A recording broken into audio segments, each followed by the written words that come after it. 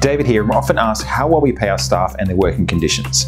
Now, this is a fair question, as obviously there are financial gains for Australian businesses, and you want to make sure morally that offshore staff have good working conditions and are also paid well. An important point to mention is, as with any country, the scale of economy is different within that country, as is the cost of living.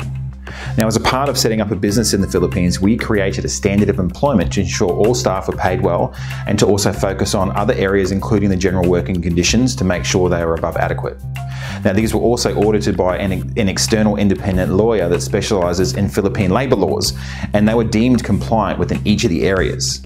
Now, there are over 17 points we focused on, including wages and benefits, job stability, and equal opportunity in the workplace, sick and annual leave, and even paternity leave. Now, it's important for me to mention, it is not compulsory to create this standard or to have our processes audited by a legal counsel. Yet as a business, we identified this as a critical step in creating a sustainable business that works and supports its staff.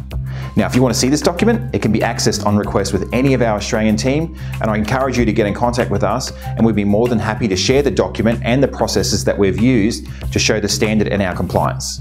This is David Judge from Affordable Staff, and talk soon.